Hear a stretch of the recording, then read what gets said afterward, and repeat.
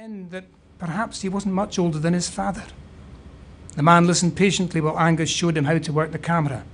All he had to do was look through the viewfinder and press the button. But he did this before Angus was in position, and then it seemed he might have pressed something else by accident, and Angus had to go back and check it and then return. And all the time, Isabel and Michael were holding their pose in the cold, Isabel with her legs folded beneath her, one hand clutching her mug and the other holding her hair off her face, and Michael on his hunkers a couple of feet away, feeling the pins and needles in the backs of his knees. And he heard Isabel say through clenched teeth, "For God's sake," and somehow knew from the way she said it that it was over between his parents, and that whatever this photograph was recording, it wasn't family happiness, and he wondered why on earth his father was going to all the trouble. For posterity, perhaps, is what he thinks now. Maybe Angus already knew he would shortly be leaving them. Mike studies his 9-year-old self. The white, hairless legs poking out beneath the anorak and shorts seem pathetically fragile. He studies his mother. She's 31, still a beautiful young woman, if only she'd smile a bit. But Isabel was never going to smile for this photograph. Just as the stranger holding the camera, Michael knew this instinctively, was not a man who was ever going to say cheese. And then it was done, and Angus thanked him and took the camera back, and that should have been the end of it. But it wasn't. The man lingered, as if he expected something more than Angus's thanks. A tip, perhaps? Michael sensed his mother's rage simmering again. But it was the man who put his hand in his own pocket and drew something out. He stepped towards Michael with his clenched fist extended, and the boy automatically stood up and went towards him. "Michael?" Isabel said. But whatever the mystery was in that fist, he wanted it. He held out his hand, and the man dropped something in it, and with a quick, fierce movement closed Michael's fingers over it. The man's hand was rough and dry. Michael glanced up at him. His stare was intense and distant, as if he were looking both at and right through him. And then he let go and walked away without a word. He was separate again. He seemed separate from everything, a lonely figure hunched into the wind. And then he stopped and turned and stared at Michael again. And Angus must have seen the potential of that picture, the man in the road staring like a prophet, the cows, the light bouncing between the clouds and the sea, the looming Dounreay dome, and he took it. The decisive moment, Cartier-Bresson called it, and what a great photograph it is. When Mike first came upon it, he immediately decided that it would have to be a late addition to the exhibition. But it's the other one, the not very good one of the family, that he keeps going back to, as if somewhere in it there is a clue, advance notice of how everything was going to be. That was why he wanted to show it to Murdo, to say, "Look, this is where I come from. Do you think that wee boy ever imagined life turning out like this?" When the man was 20 yards down the road, Michael opened his hand, and there in the palm was a pebble. That was all. A small, smooth, disappointing pebble about the size of a broad bean. It could have come from a beach, or a field, or a garden path, anywhere. Isabel demanded to know what it was, and Michael showed her, and she told him to throw it away. But he would not. And when she failed to appeal to his father for support, Michael slipped it into his pocket, where he kept it for days, feeling its inconsequential smoothness with his fingers and thinking about the man. Eventually he lost it. It was nothing, but the man had given it to him. And even now, when he thinks of the pebble, he remembers the intensity of the man's stare. They carried on with their picnic. In the basket was a thermos flask of Heinz tomato soup, heated up by their landlady of the previous night, and a bread wrapper full of cheese and ham sandwiches she'd also made for them. They drank the soup, dredged their way through the sandwiches. Angus paced around like an eccentric lecturer, firing information at them between bites and swallows. He was trying to explain how a fast reactor worked, how it produced more fuel than it consumed, converting uranium into plutonium, so in effect could go on making electricity forever. Energy and perpetuity. He wanted to convince them of the significance of where they were, how their lives were linked to the power of the atom. But he was wasting his breath, because Isabel and Michael were hardly listening. They were eating and drinking as fast as they could so they could pack up and move on, so he could take them to John O'Groats, where they'd get out and do whatever you were supposed to do at one end of the British Isles, and after that drive on to the god-awful hotel or bed and breakfast he'd earmarked them for them for the night, where hopefully there'd be a hot bath and maybe even a fire. They didn't care a docket about nuclear fission, and he probably didn't understand half of what he was trying to explain. They were all out of their respective depths.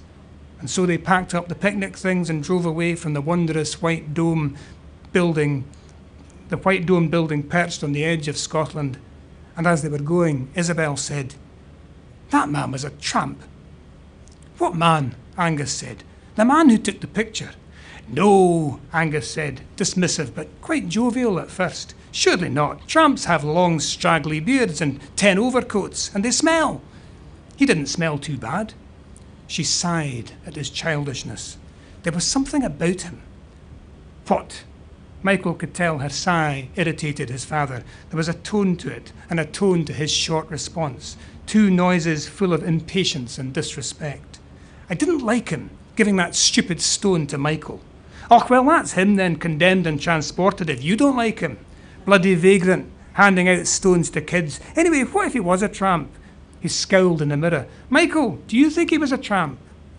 Michael said, "Well, his clothes weren't that dirty, but they were old looking." "You see," Isabel said.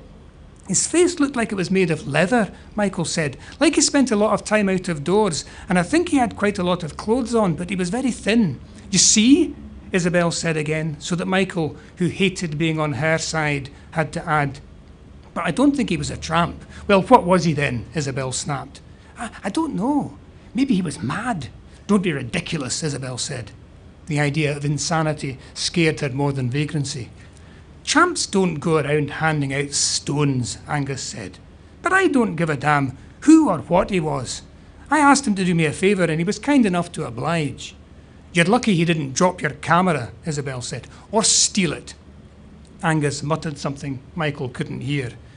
"If we pass him, don't offer him a lift." "I might just do that," Angus said. "One good turn deserves another. If he gets into this car, I'm getting out." Michael prayed fervently for them to pass the man just to see what happened. But they didn't. A heavy, hateful emptiness gathered under the roof of the car. Michael slumped back, pulling the anorak hood up over his head, preferring the seashell effect of the fake fur against his ears to the dead silence that he was learning to recognise as the soundtrack of a marriage beyond repair. And in his pocket he felt for the pebble and wondered why the man had given it to him and what it might mean. Looking at the photograph brings it all back. It's like a still from a film of other people's lives. Michael and Mum and Dad. And they became Mike and Isabel and Angus, shifting, uncertain identities. When he thinks about those shared lives, about human existence in general, he finds there is not much to put faith in. But this he knows for sure. Our ability to look back on the past, our need or desire to make sense of it, is both a blessing and a curse. And our inability to see into the future with any degree of accuracy is simultaneously the thing that saves us and the thing that condemns us.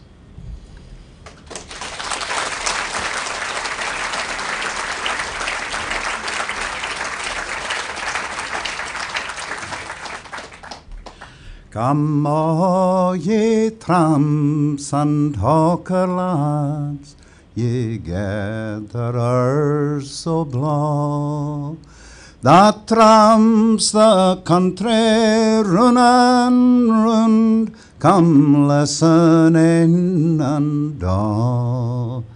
I'll tell to you a roving tale o' sights that I hae seen, far up into the snowy north and south by Gretna Green. Now I've seen the high Ben Nevis a towering to the moon, I've been by Kirriff and Callander, and Sooth by Bonnie Doon. I've seen the Naughtie silvery tides and places all to ken.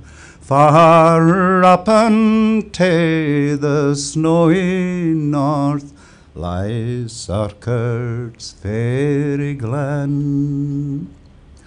Oft times I laugh unto myself when trudging on the road, with my bag of blow upon my back, my face as broom's a toad. Wi' lumps o' cake and tatty scones and cheese and braxy ham, no thinking in the morning, at night where I'm to gang. Now I'm happy in the summertime beneath the clear blue sky, no thinking in the morning, at night where I've to lie. In barn or byre or ony whar dossing out among the hay. And if the weather does permit, I'm happy every day. Now I'm often down by Galloway and round about Stranraer. My business takes me anywhere I've travelled near and far. And all my days so roving, there's nothing that I lost. And all my days, my daily bread, and what'll pay my dose. But I think I'll gang to Paddy's Land. I'm making up my mind, for Scotland's greatly altered now, and I canna raise the wind. But I will trust in Providence, gin Providence prove true. And I will sing, O Erin's Isle, when I come back to you.